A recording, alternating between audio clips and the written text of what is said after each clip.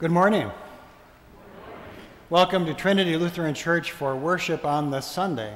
Today is the second Sunday of Easter. God's Word encourages us again with the great fact of our faith: our Savior lives. That fills us with peace, joy, and hope. Today is also, in the life of our congregation, Confirmation Sunday. 6 Trinity youth will speak their vows of lifelong faithfulness to Christ.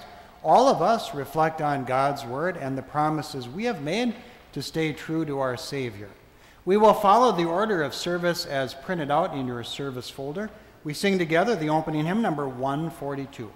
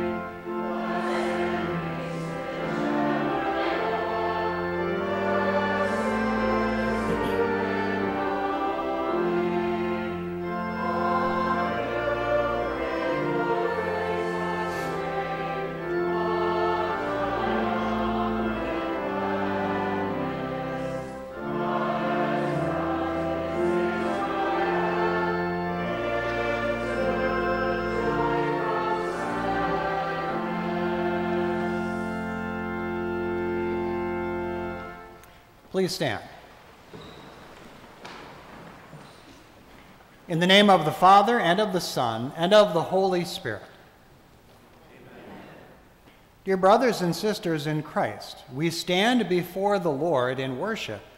We have no right to worship because we are sinful. So let us humble ourselves before the Lord, seeking his grace and mercy to pardon us.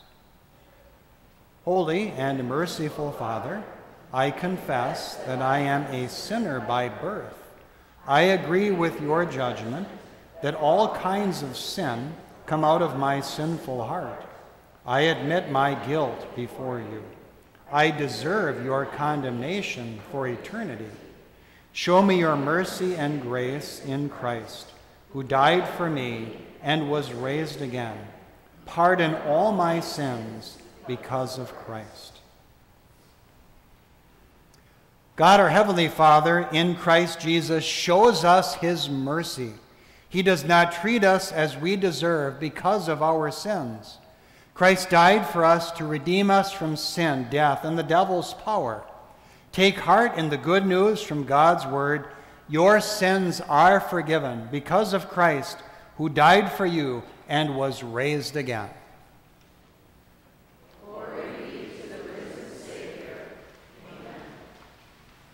Let us pray. O risen Lord, you came to your disciples and took away their fears with your word of peace. Come to us also by your word and banish our fears with the comforting assurance of your abiding presence. For you live and reign with the Father and the Holy Spirit, one God, now and forever. Amen. You may be seated.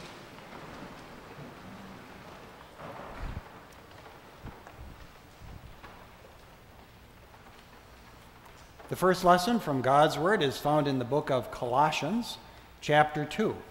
We are reminded here of the great things that God has done for us in Christ. Because Jesus has saved us and risen from the dead, we want to follow him. And we've been connected to Christ, to his death and resurrection, through baptism. Therefore, just as you received Christ Jesus as Lord, continue to walk in him by being rooted and built up in him and strengthened in the faith, just as you were taught, while you overflow in faith with thanksgiving. See to it that no one takes you captive through philosophy and empty deceit, which are in accord with human tradition, namely the basic principles of the world, but not in accord with Christ. For all the fullness of God's being dwells bodily in Christ, and you have been brought to fullness in him. Christ is the head over every ruler and authority. You were also circumcised in him with a circumcision not done by human hands in the putting off of the flesh, in the circumcision of Christ, when you were buried with Christ in baptism. And in baptism you were also raised with him through the faith worked by the God who raised Christ from the dead. This is the word of the Lord. Together we sing the psalm of the day. It's Psalm 16. It has an Old Testament prophecy about Jesus' resurrection from the dead.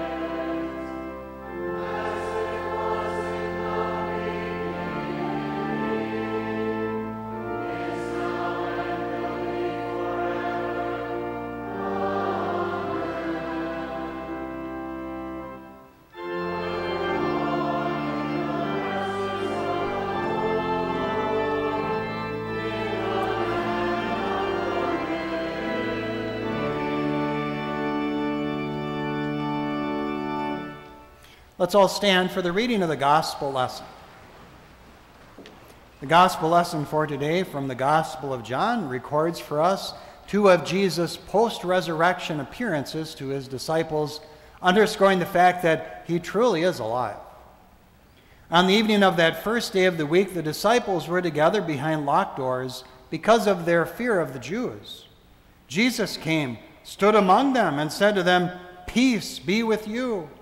After he said this, he showed them his hands and side. So the disciples rejoiced when they saw the Lord. Jesus said to them again, "Peace be with you. Just as the Father has sent me, I am also sending you." After saying this, he breathed on them and said, "Receive the Holy Spirit. Whenever you forgive people's sins, they are forgiven. Whenever you do not forgive them, they are not forgiven." But Thomas, one of the 12, the one called the twin, was not with them when Jesus came.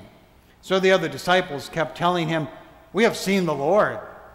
But he said to them, "Unless I see the nail marks in his hands, and put my finger into the mark of the nails, and put my hand into his side, I will never believe." After 8 days, his disciples were inside again, and Thomas was with them. Though the doors were locked, Jesus came and stood among them. "Peace be with you," he said. Then he said to Thomas, "Put your finger here and look at my hands. Take your hand and put it into my side. Do not continue to doubt, but believe." Thomas answered him, "My Lord and my God." Jesus said to him, "Because you have seen me, you have believed. Blessed are those who have not seen and yet have believed." Jesus, in the presence of his disciples, did many other miraculous signs that are not written in this book. But these are written that you may believe that Jesus is the Christ, the Son of God, and that by believing you may have life in his name. This is the gospel of the Lord. Together, let's confess the facts of the Christian faith as they are summarized in the Apostles' Creed. I believe in God, the Father Almighty, maker of heaven and earth. I believe in Jesus Christ, his only Son, our Lord, who was conceived by the Holy Spirit, born of the Virgin Mary, suffered under Pontius Pilate, was crucified, died, and was buried. He descended into hell. The third day he rose again from the dead. He ascended into heaven and is seated at the right hand of God the Father Almighty. From there he will come to judge the living and the dead. I believe in the Holy Spirit, the holy Christian church, the communion of saints, the forgiveness of sins, the resurrection of the body, and the life everlasting. Amen. You may be seated. Next, we go to the children's message.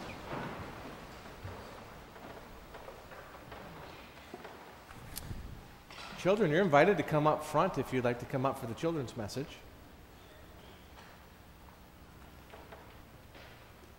Don't be shy. All right, I'll just do it from here. Difficult thing is it's hard to see sometimes, pictures. But I have here a picture of a purple unicorn. It's black and white. You can't tell it's purple, but I knew it was from the internet. A purple unicorn. You can see it's a horse with wings and a big horn on its head. And what if I told you I have this purple unicorn in my backyard and I ride it all the time? You'd say to me, "What? Pastor Yankee, you don't have a purple unicorn. Those are just pretend." And I would tell you, no, I really do. And you'd say to me, unless I touch it, unless I get to pet the horse and ride on it and soar through the air, I won't believe you. Unless I see it, I'm not going to believe it. That's what you'd say to me if I told you something that sounded impossible. Let's talk about something that isn't pretend for a minute. Think about what happened to Jesus. We celebrated it last week on Friday. Jesus was betrayed by his friends, and he was hurt by people that were religious leaders. They put nails in his hands. They put nails in his feet. They put him on a cross. And when he died, they poked him in the side with a spear and cut him. And then they took his body down and they buried it in a tomb. That really happened. That's not pretend. And then what happened 3 days later? Easter morning came, And all of a sudden, the tomb where Jesus was buried was empty. Because Jesus who died rose again from the dead. Jesus who was dead is now alive. Who's ever heard of that before? And so Jesus appeared to his friends, the disciples, and he showed them that he was alive. But one of the friends, named Thomas, was not there. So the other friends told Thomas, Thomas, Jesus is alive. And Thomas said, I don't know, guys, that doesn't happen. Unless I see it, unless I touch where the nails were, unless I touch where the spear pierced his side, I'm not going to believe it. Very similar to how you would react if I told you I had a purple unicorn. I'm not going to believe it unless I see it. Well, guess what happened? A week later, Thomas is there with his friends when all of a sudden Jesus appears. And Jesus showed Thomas his hands, and he showed him his side. He said, go ahead, touch me, Thomas, and you'll see it's me. Stop doubting and believe. And Thomas saw Jesus, and he said, my Lord and my God. Thomas believed Jesus was really alive and that he was his Savior. Jesus helped Thomas to believe. Jesus helps you and me to believe as well. He doesn't show up in our houses and show us his hands and his side, but Jesus helps us to believe by giving us the Bible and his Holy Spirit. When we read in the Bible that Jesus died and rose again, the Holy Spirit works in our hearts, and the Holy Spirit leads us to believe that Jesus really is alive, and we believe it even if we don't see it. And we say, Jesus is my Lord and my God, just like Thomas did. So Jesus helps us to believe, just like he helped Thomas. Let's pray. Lord Jesus, we know and believe that you died for our sins and rose again, and that you now live eternally. Just as you helped Thomas to believe, you help us to believe. Keep us always trusting in you, our Lord and our God. Amen. We continue with the next hymn.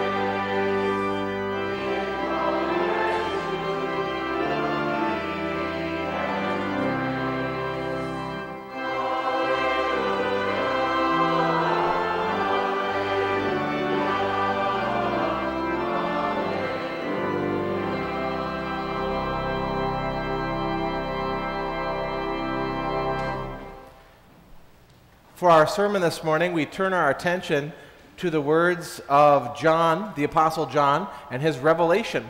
Revelation chapter 1, verses 4 through 18. I'll read those now. John, to the 7 churches in the province of Asia, grace to you and peace from him who is, who was, and who is coming, and from the 7 spirits that are before his throne, and from Jesus Christ, the faithful witness, the firstborn from the dead, and the ruler of the kings of the earth. To him who loves us and has freed us from our sins by his own blood, and made us a kingdom and priests to God his Father, to him be the glory and power forever. Amen. Look, he is coming with clouds, and every eye will see him, including those who pierced him, and all the nations of the earth will mourn because of him. Yes, amen. I am the Alpha and the Omega, says the Lord God, the one who is, and the one who was, and the one who is coming, the Almighty. I, John, your brother and companion in the suffering and kingship and patient endurance in Jesus, was on the island called Patmos because of the word of God and the testimony about Jesus.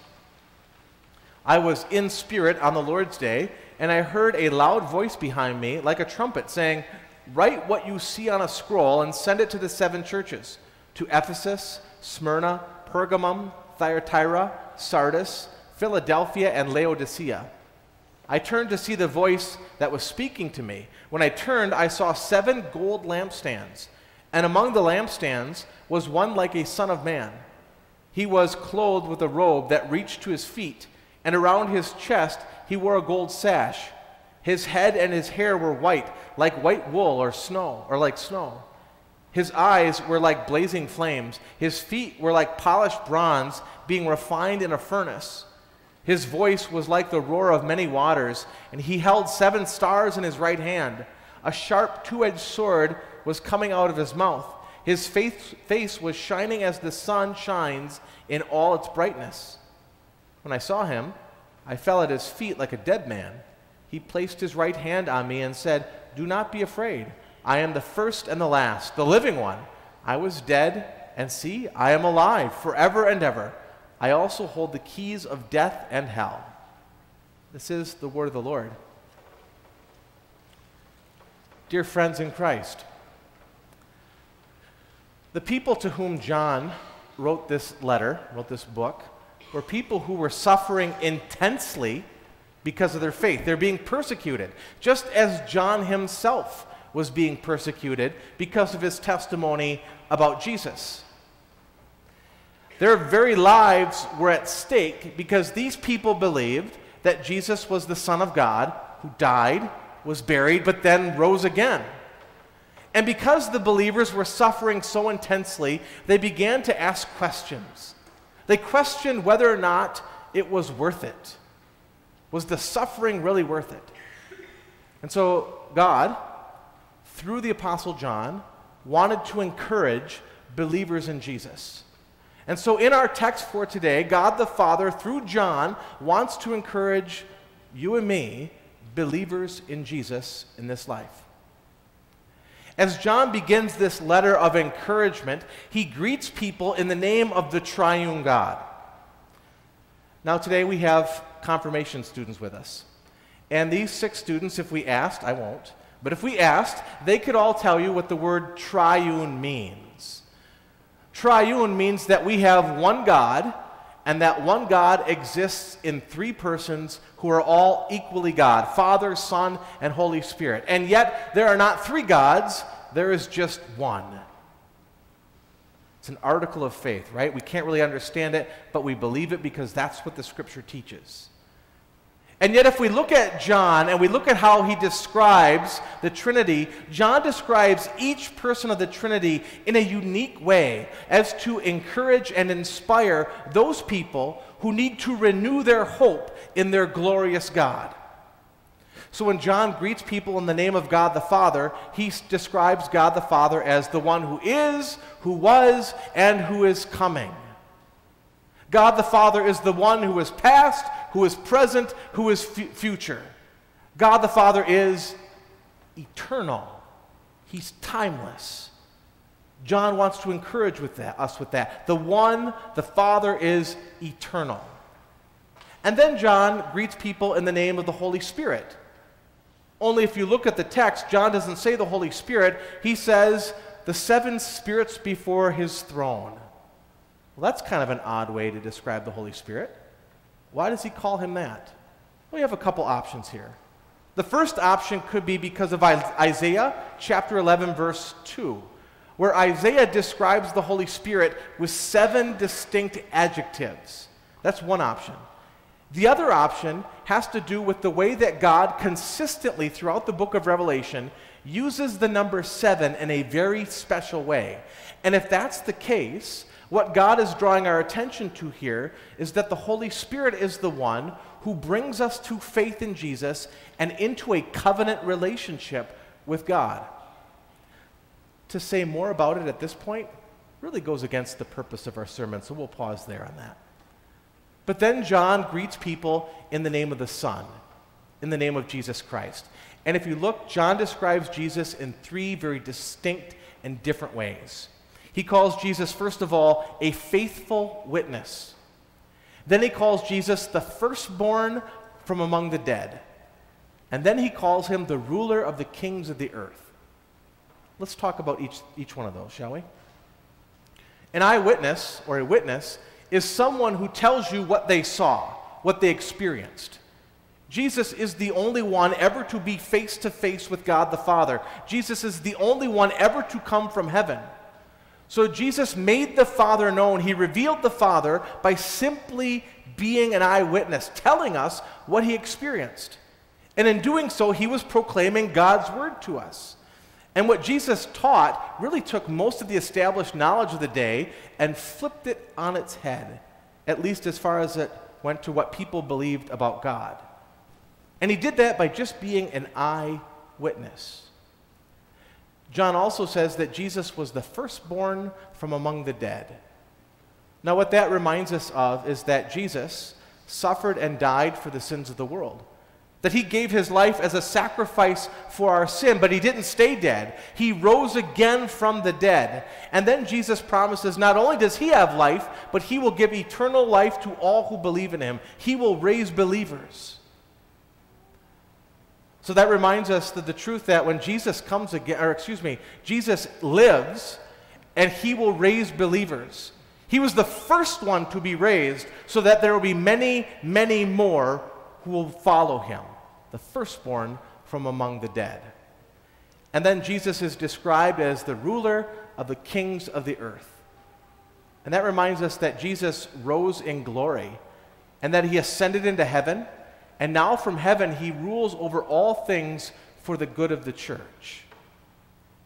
To describe Jesus in these 3 distinct and different ways is really nothing other than to talk about the office of the Christ. It is to call Jesus our prophet, priest, and king. Jesus is our prophet, meaning he is the one who proclaimed God's word to us. How? By being a faithful witness. He is our priest. How? By offering the sacrifice for sin and then rising again from the dead as being the firstborn from among the dead. And he is our king. How? By ruling over all things, even over the kings of the earth. John described Jesus this way, really to show the glory that belongs to Jesus. So when John talked about the glory of our triune God, when he talked about how wonderful Jesus is and described him in these distinct ways, he was doing so to encourage those believers who were being persecuted for their faith. But that's not where God stops. God, through the Apostle John, adds to that encouragement. Like the late night infomercials, wait, there's still more encouragement to be had. And the other encouragement that God adds is this: Jesus will come again. Through the Apostle John, God said, look, he is coming with the clouds, and every eye will see him, including those who pierced him, and all nations on the earth will mourn because of him. Yes, amen. Believers in John's day were being physically put to death. They were being persecuted for their faith. They were being mocked and ridiculed. And that's because the people in this world, this unbelieving world, did not believe that Jesus is the glorious Son of God who rose again from the dead. But God comforted and encouraged believers by saying, Jesus will come again. The truth will be known. Because when Jesus comes again, he will come with the clouds of heaven and come down from heaven in such a way that no one will be able to deny it. Everybody will see it. And when Jesus returns, all those people who have been persecuting you, they will have their chance to mourn. Because when Jesus returns, their hope of salvation will be gone. Because salvation from God's wrath comes only through Christ. Salvation is found only in Jesus. And so when Jesus comes back, it'll be too late for his enemies to suddenly change their mind. And again, God tells them these things through the Apostle John to say this to the believers: stand firm in your faith, because Jesus will come again. Today, we have 6 young people who will be where many of us have been before. They will be up in front of church here today, and they will be speaking vows of faithfulness to their triune God. And that is a difficult promise to keep. You will be promising in just a few minutes that you will remain faithful to Jesus as long as you live. That's a big promise. That will be difficult for you to keep, just as it has been difficult for every one of us to keep, just as it has been difficult for every believer who's ever made that promise ever on the face of the earth to keep. Because our own sinful flesh and this sinful world make it difficult to keep that promise. There is constant pressure to, even if there's not outward persecution, there is constant pressure to just not worry about living for Jesus, to just leave Jesus behind and to go on life without him. The sinful flesh will say, don't worry about living a godly life. Don't worry about living according to the 10 Commandments. Just do what you think is right. Don't worry about a sanctified Christian life. As long as you keep in your mind some random facts about Jesus, it's basically the same thing as believing in him. You're just fine. That's a lie. That is a lie. And the world will also put pressure on us. The world might not ever tell us to leave Jesus behind, but the world will say, they'll make it advantageous, rather. They'll make it advantageous for you to leave behind Jesus. They'll say, you could have more money if you just forget about living up to Jesus. You could have more fun. You could have more opportunities to do what you want if you just leave Jesus behind, and you won't have to suffer as much. And again, that's a lie. That is an illusion of sin. That's not really true. What the truth is that nothing this world can offer you compares to the goodness that is found in Jesus, our prophet, priest, and king. That's the truth. No one else in this world takes away your sins. No one else in this world repairs the relationship between you and God the Father. No one else in this world can take away guilt and a nagging conscience. No one else promises you eternal life, only Jesus. No one else on this planet will love you as Jesus loves you. And no one else will come back to judge this whole world, only Jesus. And so God's encouragement for you, confirmands, who will be promising your faithfulness to Jesus, and God's encouragement to you and me who have already made that promise is this: keep being faithful to Jesus. Stand firm in your faith, because Jesus will come back again. Now, that's not the only encouragement, though, that God gives to us in this portion of his word for today. By no means does God mean for us to believe that Jesus came here, died for our sins, rose again, promises to give us heaven, and then ascended into heaven and has just left us defenseless, left us to fend for ourselves. That's not the case at all. In fact, Jesus is still with us now. Or as John describes it in his vision, Jesus is still standing among the lampstands. If you take a look at the second half of our lesson for today, John is given a vision of heaven. And in this vision of heaven, John looks and he sees Jesus standing among 7 lampstands, holding 7 stars in his hands. Only it doesn't look like Jesus, doesn't it? Because the person holding the stars and standing among the lampstands has white hair, his eyes are glowing, they're ablaze. He's wearing a golden sash around his white robe. He's got feet that look like they're made out of hot bronze, and he's got a large sword coming out of his mouth. That's normally not how we picture Jesus. In fact, I'm willing to bet that nobody has a picture of Jesus hanging on their living room wall where he looks like that. But so that we don't get distracted by the details, let me just say this. That picture is teaching us something about Jesus. And what that picture is teaching us is that Jesus is now dwelling in heavenly glory. That when Jesus first came, he was in humiliation. But when he rose, he's in exaltation, meaning he now makes full and frequent use of all of his divine power. That's what we're seeing. And as far as that sword coming out of his mouth, that teaches us that the Word of God is the very word that Jesus teaches. It's the word that comes from his mouth. And it's double-edged, meaning it's law and gospel. The Word of God can cut through sin. It cuts to the heart. It exposes our sin so that we repent of it. But then the Word of God also heals. It promises that we're forgiven. It cuts away the guilt that clings to us. It is a double-edged sword. But then we come to the comforting part of this vision. And that is that Jesus is standing in all of his glory, standing among the lampstands, holding the 7 stars in his hands. The lampstands represent congregations, gatherings of believers, churches. And the 7 stars are the ministers, or the people who share the gospel in those churches. And so what we see in this vision is Jesus is standing among the churches and protecting the people who share the gospel in those churches.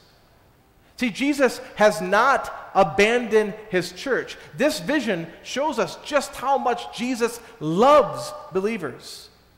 He has not left us. In fact, before Jesus ascended into heaven, he promised his disciples and said, "Surely I will be with you always, even to the very end of the age." And true to his promise, here we see Jesus, with all of his glory and power, standing among believers. And just like a husband who is faithful to a wife and will not leave her when she's in trouble, so Jesus is standing among his church to protect those who are sharing the gospel, to care for them. Friends, let's go back for just a minute and revisit the fact that living for Jesus in this life is extremely difficult. In fact, Jesus tells us in the scripture that in this life, we will have trouble. That's what we can expect. And when we make a promise to be faithful to Jesus and do our best to keep it, and then all of a sudden we experience trouble in life, it makes it often feel like keeping that promise is a burden that just becomes too much for us to carry and we're all alone. It begins to feel like a heavy weight that's dragging us down. We've promised to be faithful to Jesus, but when all of our friends seem to be ditching us because we refuse to go along with their sinful behavior, because we're living for Jesus, we might ask, "Where are you, Jesus?" I mean, why should I continue to be faithful to Jesus when it seems like I'm all alone here? Where are you then, Jesus? Where are you, Jesus, when everyone else is cheating and lying and stealing and they keep getting ahead and I'm doing what's right, I'm being honest and faithful, and it seems like I keep falling farther and farther behind? Where are you then, Jesus? When we suffer, when we face trouble in life, we often ask the question, where are you? It's hard to be faithful in those times. Yet, friends, God wants to give you encouragement today. To you who believe in Jesus, he wants to encourage you to be faithful to Jesus. And so what he shows you today is that Jesus never leaves you. Where is he? He is right here standing among us. He stands among the lampstands with all of his glory and power. Jesus is in our midst through word and sacrament. And he's in our midst to strengthen us in faith so that we can continue to be people who reflect his light in the darkness of this world. And so that we can live for him without fear. And we truly can live for Jesus without fear in this life. Yes, we'll have trouble. Yes, we may even be persecuted. But we can live for Jesus without fear. Why? Because the one who stands among us has overcome the grave. Jesus has risen from the dead. He has victory over the grave, and he promises to give to you and me eternal life, and he lives to deliver on that promise. So if Jesus can give you eternal life, if he gives you victory over the grave, what can the world do to us? What do we have to fear? Nothing. And that's what Jesus tells us at the end of our lesson. Jesus said, "Do not be afraid. I am the first and the last, the living one. I was dead, and see, I am alive forever and ever." Friends, you who have promised to be faithful to Jesus, and to you friends who soon will, may you find encouragement from God's word today. Because God wants to encourage you to remain faithful to Jesus. Why? Because he's coming again, and he now stands among us. And the one who is with us now is the one who has overcome the grave. Amen. Now may the peace of God, which transcends all understanding, keep your hearts and minds in Christ Jesus. We continue by joining together in the hymn.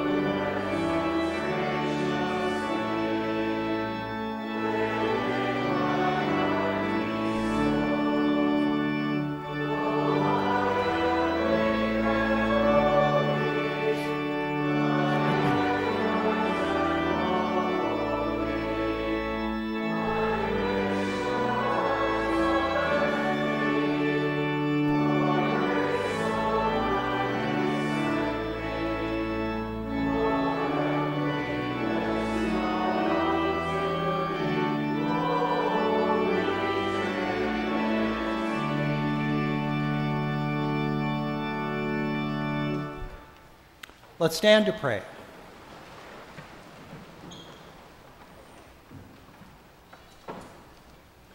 O Holy Spirit, you are the Lord and giver of life. From your work through the gospel and word and sacrament, we have life in the living Savior. By your work in us, we confess that Jesus Christ is the risen Lord. We thank and praise you for every spiritual gift that has come to us from you. We ask you to remain in us always. Keep us connected to Jesus, the living Lord, by leading us to learn, ponder, and believe his words. Let us continually draw life from him. Holy Spirit, bless us with courage as we serve and live for our risen Savior. Give us boldness, as you did to the apostles long ago, to tell others the life-giving message of Christ crucified and risen. Help us to put into practice the gifts we have from you for serving others. Let God's kingdom come to more through our faithful efforts. Holy Spirit, we present our requests in the name of Jesus, our living Lord and Savior, as we also pray together in his name the Lord's Prayer. Our Father in heaven, hallowed be your name. Your kingdom come, your will be done on earth as in heaven.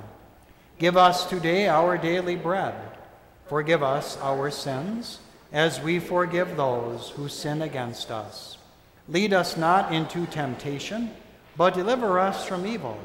For the kingdom, the power, and the glory are yours, now and forever. Amen. You may be seated. The confirmands may please step forward.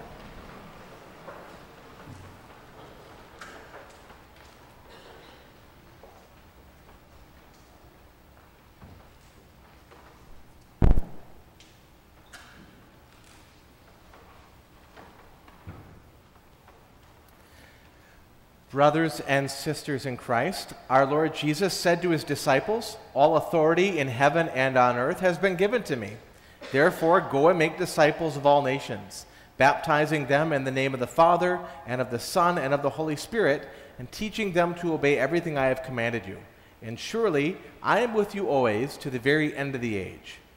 In obedience to the Lord's command, you have been baptized in the name of the Father, and of the Son, and of the Holy Spirit.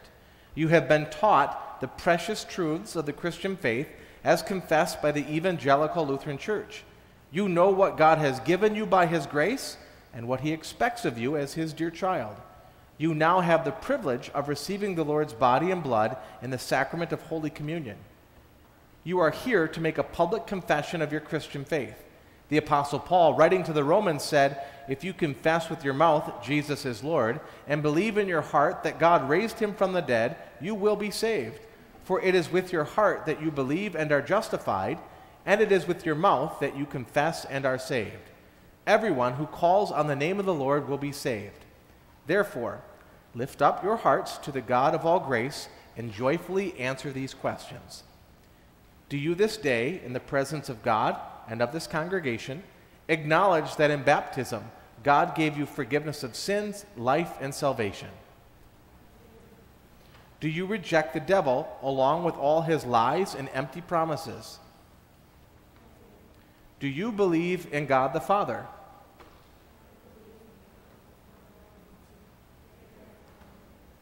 Do you believe in God the Son?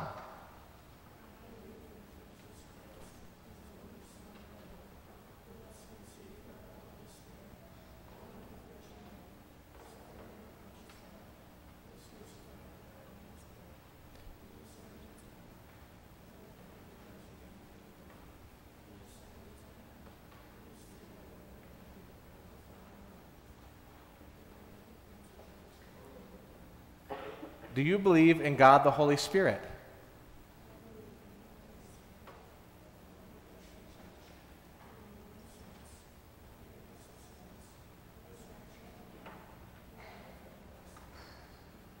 Do you believe all the books of the Bible to be the inspired Word of God? Do you believe that the teaching of the Evangelical Lutheran Church, as you have learned to know it from Luther's Small Catechism, is faithful and true to the Word of God? Do you intend to continue steadfast in this teaching and to endure all things, even death, rather than fall away from it? Do you intend faithfully to conform all your life to the teachings of God's Word, to be faithful in the use of the Word and sacrament, and in faith and action remain true to God, Father, Son, and Holy Spirit, as long as you live?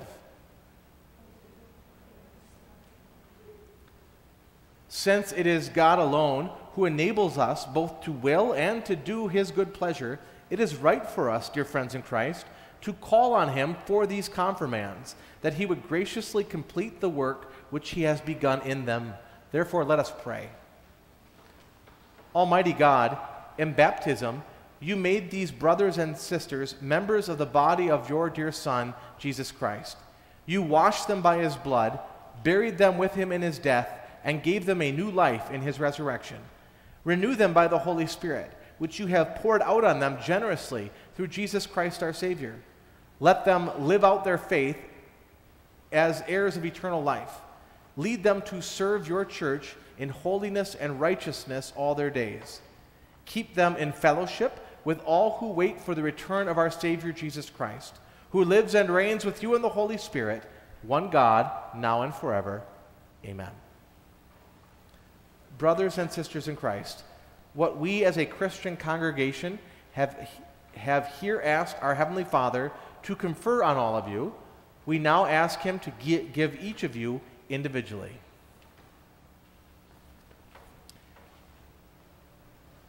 Kendra Marie Betchler, may He strengthen your heart so that you will be blameless and holy in the presence of our God and Father when our Lord Jesus comes with all His holy ones.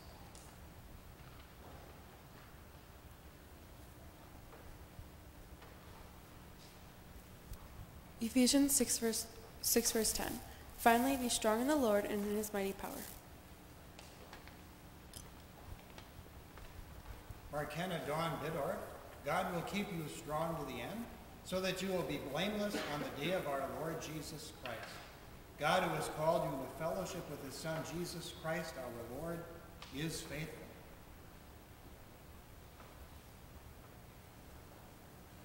Romans 8:38-39.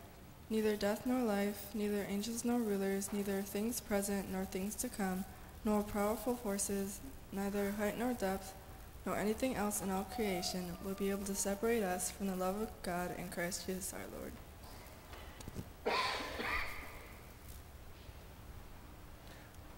Micah Owen Frank, may your whole spirit, soul, and body be kept blameless at the coming of our Lord Jesus Christ. The one who calls you is faithful, and He will do it.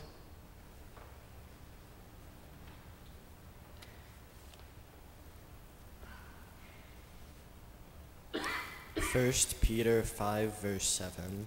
Cast all your anxiety on Him because He cares for you.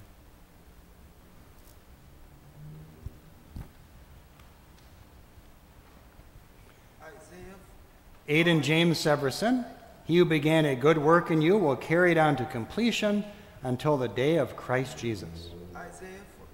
Oh, I have to do this first. Thank you. Isaiah 42, verse 8. I am the Lord, that is my name. I will not give my glory to another, nor my praise to idols.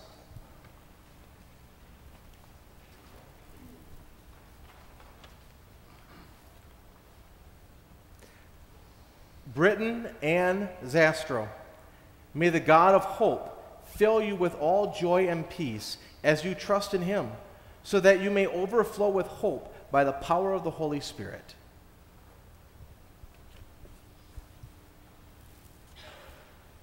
Romans 1 verse 16. For I am not ashamed of the gospel, because it is the power of God for the salvation to everyone who believes. Emily May Zastro, grow in the grace and knowledge of our Lord and Savior Jesus Christ. To Him be the glory both now and forever. Amen. Matthew 6, verse 34. So, do not worry about tomorrow, for tomorrow will care about itself. Each day has enough trouble of its own.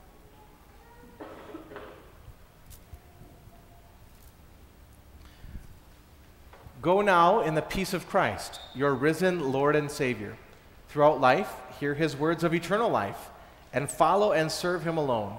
Be faithful unto death, and you will receive the crown of life. And whatever you do, whether in word or deed, do it all in the name of the Lord Jesus, giving thanks to God the Father through him.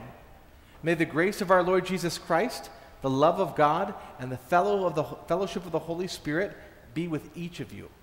Amen. We continue with the hymn.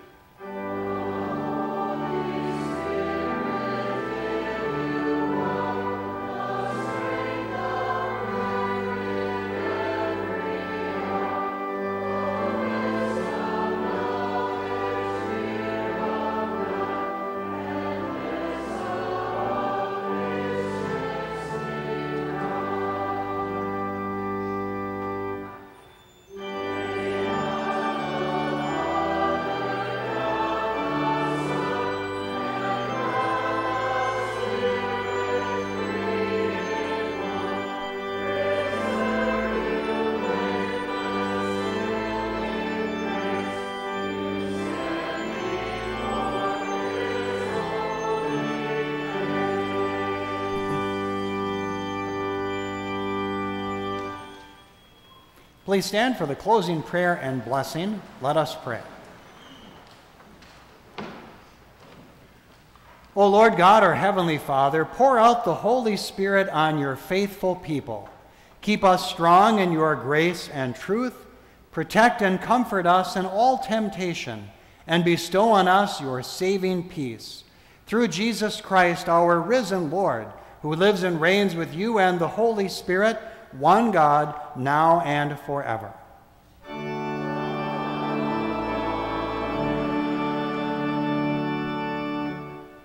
The Lord bless you and keep you. The Lord make his face shine on you and be gracious to you. The Lord look on you with favor and give you peace.